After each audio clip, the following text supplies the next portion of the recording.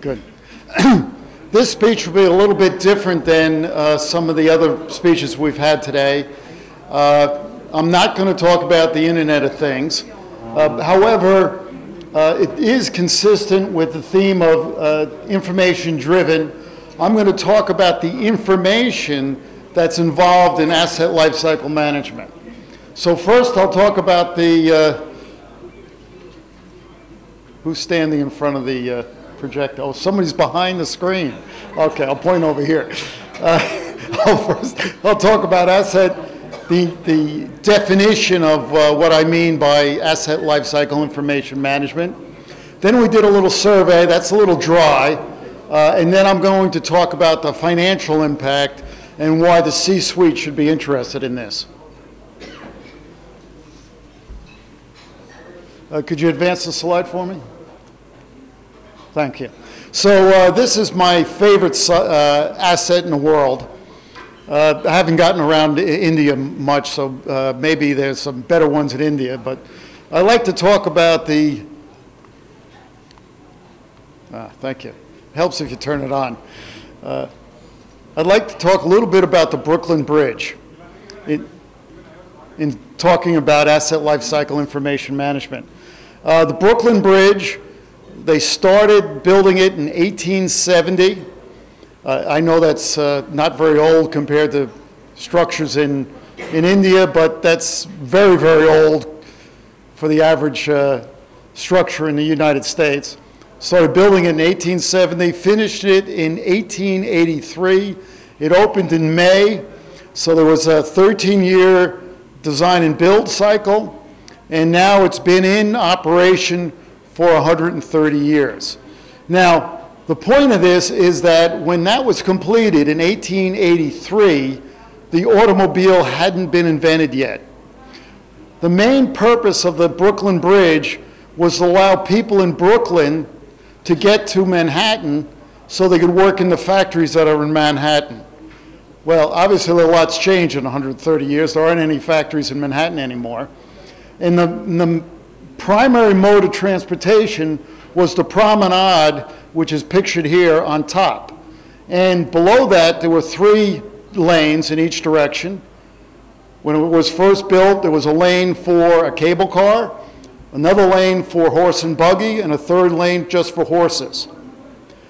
Now, obviously, a lot of change occurred in 130 years. So there was project after project to upgrade the Brooklyn Bridge so that now the main transportation is the 3 lanes in each direction, and of course, is 3 lanes of cars going in each direction.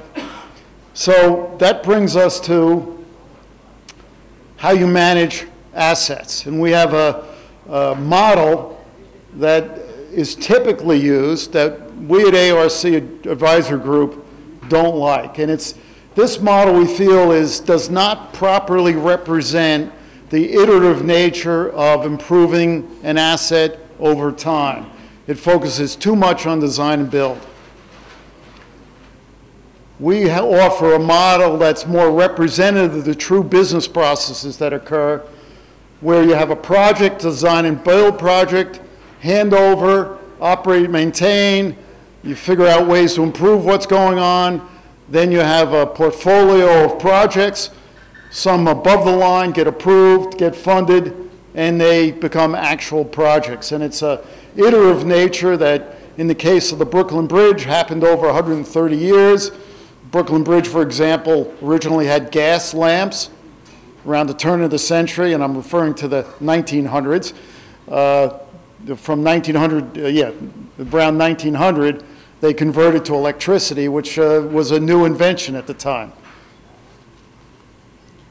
And the primary purpose of using these business models is for business process management. Now, those of you in the audience who are familiar with asset management will say, well, you know, Ralph, this is intuitively obvious. Why are you telling me this? The main user of this model are people like yourselves, so that when you communicate to someone who is not familiar with asset lifecycle management, you can help them understand the business processes. So if you're talking to somebody in IT, somebody in senior management, this is a good communications tool for you to work with your peers. All right. So just to validate this process a little bit, this model, I talk a little bit about the documentation and the users. You see that in each one of those circles, the documentation and the users are very different, which verifies that these are true groups of, different groups of users and with different needs. And it should be used for business process management. Now within each circle, usually there's someone leading that group who comes from that domain and understands the business processes and how to optimize it. However, between the circles, often there is a lot of waste and discontinuity. So we recommend that this model be used to really focus in on bridging the silos as you go through information management. What needs to be integrated, what should be the data flows, what should be the information flows. So you have the asset lifecycle information management. Think through what information is actually needed after handover, between design and build and handover. So you retain what's needed for the next project and then hand over what they need in operate and maintain for maintaining the equipment. And we highly recommend a phase gate process for that, where teams from both sides of the handover get involved in the transfer so it can be done in a rational and phased way, and that the operate and maintain people get the information they really need to maintain and operate the facility. All right, I'm going to switch gears over to survey results. So this is going to be a little bit dry. You know, it's after lunch. I'm nervous. You're going to fall asleep. I hope you had some coffee or tea to help you out there. This was a survey we did in collaboration with reliability.com, and we got some very good responses. Most of the responses, 2/3 of them were from the operating side of the world, and the other came from either senior management or IT. And in terms of the geographies, it was in English, so the English-speaking geographies tend to dominate. Excuse me, one of the first questions is, why is ALIM, Asset Lifecycle Information Management, important? And when we do these surveys among asset management people in the domains of asset management, always uptime is on top. And I think it's important to remember the basics. We tend to get involved in our KPIs and sometimes get distracted as they get more and more detailed. At a high level, the major KPI is uptime, and particularly reducing unplanned or unscheduled downtime. Then next is typically asset longevity, and certainly this survey is consistent with other surveys we've done in the domain area of asset lifecycle management. So the key KPIs is, number one is uptime. It's always on top. Asset longevity is next. Then next usually is some cost containment. And then fourth is safety. The visibility one that's on here is really a tool to manage those four so that operating people and management know what's really going on. Now, this particular one is, the question up here is, how is this integration achieved? So we asked a question about integrating applications. And I just need to explain the chart a little bit. The dark blue means they already have it. The lighter blue means that they have it in the net capital budget for the next year, or in the budget for improvement in the next year. Usually, I'm going to interpret this. What this really means is they figured out what the financial benefits are. Now, the third, the lightest blue, is something that they plan to do in 3 years or so, within 3 years. And I'm going to interpret that for you. What that means is we know this is a problem. It's caused us a lot of consternation, but we haven't been able to figure out what the financial return is, and therefore we can't get it into the budgeting process. All right, so this, quite frankly, raises a lot of alarms because the primary means of application integration is manual. In the top one, they're using a spreadsheet, which means they're dumping data into a spreadsheet, manually rearranging the columns, and then uploading it into the other application. That's better than the number 2 item, which is not very distant number 2, is manual data entry, where you key punch it in one application and then you key punch it again in another application. We all know that there's going to be data entry errors, and the 2 applications are going to be inconsistent and confusing. Both of these are ugly, to say the best, and it's just a difference between ugly and uglier. And in terms of a real integration from an IT viewpoint, we see these things falling much lower in the chart. So I put this one in here just to basically state we have a problem. And the next one also reinforces that. If we talk about handover, this is how is data transferred in handover. It's all, the first 2 by a long shot are manually. You know, just hand over a boatload of documents, or, you know, I have a casual conversation with somebody and say, oh yeah, by the way, you may need this document type of thing. Both are not very good. I mean, the top one, what we've, the improvement everybody's happy about is we've gone from a truck with pallet loads of paper coming to the dock and being dumped into the operate and maintain side, that being handover. We've gotten really high tech. We put all these PDFs in a server and we hand over the server. Well, it's a little bit better. I mean, you can search PDFs, but it's still ugly because essentially there's still hard copy type documentation that's getting transferred.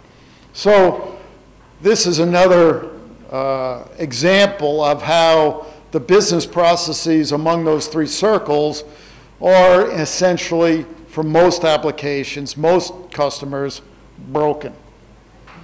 And this one says basically that most people recognize it's a problem. Most people would like to put in management of change in some kind of automated IT type fashion. A lot of people say they have it, but if we look at the light yellow down here, you can see all those numbers are huge in comparison to the other charts. So the fundamental problem is people know they have a problem. They know that there is a solution out there. They can track in their head how to get to the solution. Unfortunately, they do not know how to financially justify it. Hence, the next part of this discussion. I'm going to attempt at admittedly a little bit of a superficial level to talk about how you connect asset lifecycle information management and also asset lifecycle management to the C-suite and get their interest. And I just want to say this, you know, we all have metrics and we react to our metrics. We try to achieve our metrics and do perform well against them. And we often, at least I used to early in my career, wonder how the heck are these C-suite guys, the president, CEO, and those measured? And it took me a while to realize their KPIs are very public. They're in the balance sheet and the P&L statement that are part of the annual report or the quarterly reports. So in fact, here's career advice for everybody in the room. Read your company's annual report. In particularly the chairman's letter. It's usually a few pages in the front of the annual report, and almost always the key programs and the key interests of the C-suite are laid out in the chairman's letter. And if you're working on something that doesn't fold into anything the chairman is interested in, consider a change of jobs, hopefully within the company you're in, but you should consider a change of jobs. Okay, the P&L statement and the balance sheet, they are certain financial ratios that are in there, and these ratios are what the financial analysts use to evaluate the value of the stock. So if you can affect the balance sheet and the P&L statement, you affect the value of the stock, and you make the C-suite very happy because they all have stock options, typically, or some stock ownership. This is kind of a little bit of a reinforcement of the primary KPIs for asset lifecycle management, and now I'm going to relate them to the C-suite. So, uptime. When there's downtime, particularly unscheduled downtime, then production doesn't have access to the equipment. That interrupts their ability to make product, and as a result, you get schedule to meet customer commitments, which turns into a customer satisfaction problem, which turns into a revenue problem. So the recommendation is to relate your asset lifecycle management proposals to uptime and revenue.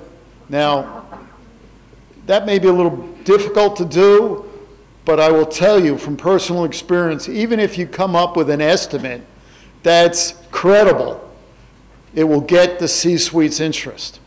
And the other one up there is that if you have more uptime, you have more capacity, and therefore you don't need to, if your business is doing well, you don't need to add capacity. That conserves cash, which makes the CFO happy and makes ROI of the company better, and therefore improves the value of the stock. Again, both are good things to do from the C-suite's perspective. I talked about asset longevity a little bit earlier today, but I'll just a quick repeat. If the asset lasts longer, it doesn't need to be replaced. That means they don't need to take cash and put it into assets. Cash conservation improves ROI, improves the stock value. Cost control lowers cost, improves margin, profitability, another good thing. Safety is risk. You'll see in the annual report, there's always a section that talks about risk. And, you know, as part of governance of a corporation, in the U.S. we have Sarbanes-Oxley, part of governance of a corporation, risk assessment is very important. If you can take some of that off the table, that makes the C-suite happy. And quality, again, gets into a revenue improvement and margin improvement situation. So the recommendation basically is, in your proposals, if you're struggling with figuring out how to do ROI and make the C-suite and CFO interested in your proposals, think through how you can relate it to the P&L statement and the balance sheet. And even if it's a little of a guesstimate, it'll be much better than not addressing that and vastly improve the probability that your proposals will get approved. By the way, those of you who are in the public sector and you don't have a P&L statement, a balance sheet,